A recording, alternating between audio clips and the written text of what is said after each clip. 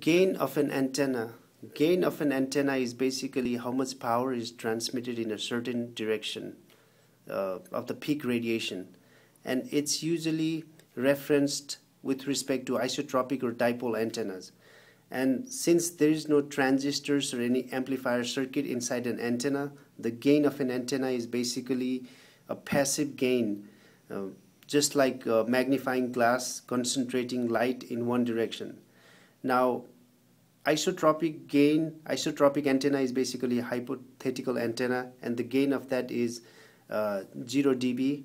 And with respect to that isotropic antenna, the antenna gain could be 8 dBi, which just means that there's 8 dB of more gain in certain direction compared to that isotropic antenna that does not have any direction.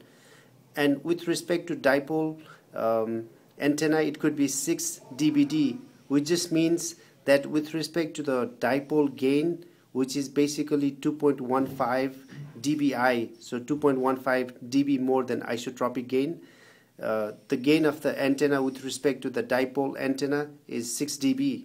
So it is going to be a little bit less than compared to the isotropic antenna. And the difference between the dipole gain and isotropic gain is 2.15.